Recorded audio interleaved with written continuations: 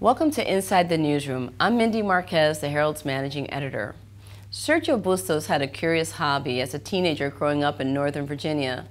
After school, he'd hop on a train to the Capitol and sit in on committee hearings, pretending to be a member of the Washington Press Corps.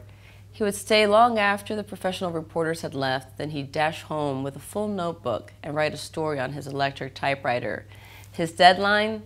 He had to finish his stories in time to report for his real job at a department store.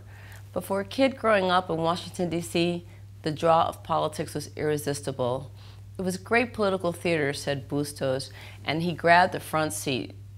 It was the early 1980s, in the height of the Ronald Reagan administration, and the issues ranged from the Iran-Contra affair to overhauling Social Security. Bustos is once again at the forefront of one of the most interesting political seasons in Florida's history. Today, as the Herald's political editor, he is directing the paper's political coverage. With a little more than a week before the August 24th primary, many key seats hang in the balance. Races that seem predictable are now hotly contested.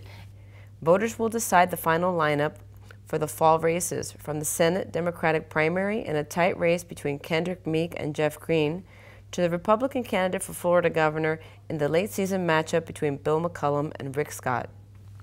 For voters who are just starting to catch up, we've created an electronic voter's guide that combines the best of our coverage, from deep profiles to videos and blogs, and you can find it today on MiamiHerald.com.